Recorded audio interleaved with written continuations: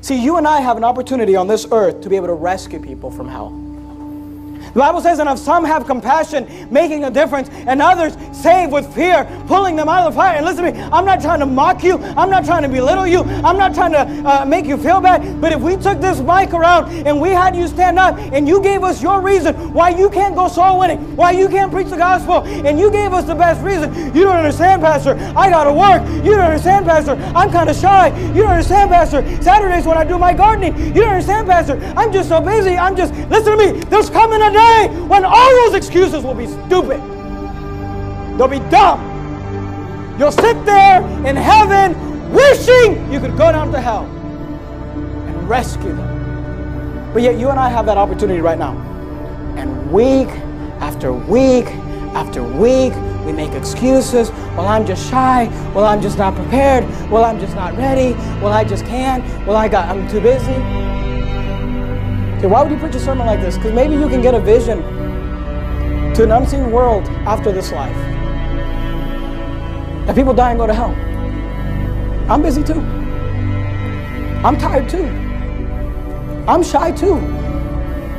I've got reasons why I wouldn't want to go too. But you know what, in heaven, we'll all wish we did more. In heaven, we'll all wish we had a soul winning seminar we could watch and learn how to preach the gospel properly. We'll all wish we could go out of church that had a Thursday night soul winning meeting, or a Saturday morning soul winning meeting, or a Sunday afternoon soul winning meeting, or had a church with some staff people in it that would go soul winning with you. Did you know that we have staff people in this church that go soul winning literally every day? And they'll go with you whenever you want. But you're too busy. But you're too important. But you're too shy, or you're too fearful, or you're too afraid, or whatever your little excuse is. And I'm not trying to irritate you or upset you. I'm just telling you, in heaven, that excuse will be dumb. And in heaven, all of us will wish that we could be a soul winner. But by then, it's too late. Hello, everyone. This is Richard Symes with my weekly missionary update from June 25th to July 1st. I've officially been in the Philippines for 1 year now.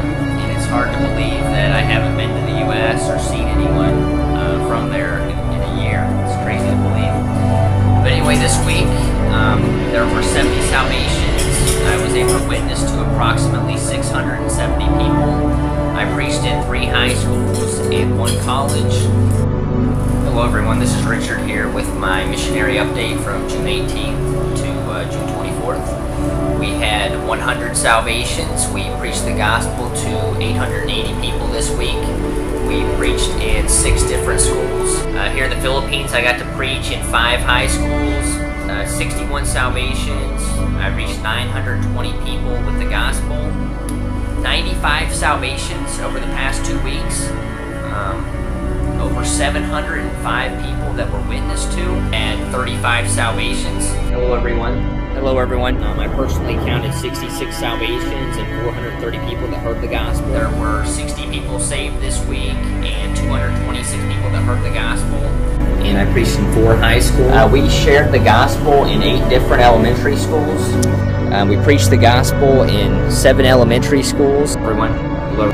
I preached the gospel in 3 high schools this week. I witnessed to over 540 people, and I counted 35 salvations. I was able to preach the gospel in 5 high schools over the stretch of the week. There were 28 salvations and 350 people that heard the gospel. Everyone, 42 salvations. We had 77 salvations, 111 salvations, and 1,560 people that got to hear the gospel this week. We had 41 salvations. We tallied 59 salvations. Corbin and I shared the gospel with over 740 people this week, and we saw about 50 salvations. We preached in 4 high schools in Davao City and on Samo Island. I've got the yearly totals. This is for a rolling year. We had 2,492 salvations. We preached the gospel to 18,827 people. And the people are just so open to the gospel. I would highly recommend just people coming and witnessing for itself. Just see how receptive people are to the gospel in the Philippines. Alright, let's read this together.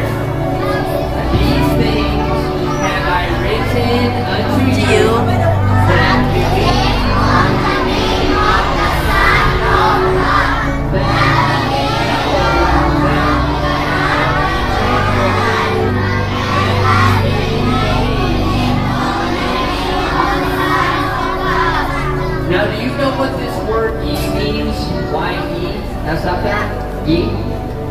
It means you. Kamu. Alright? Yi means you.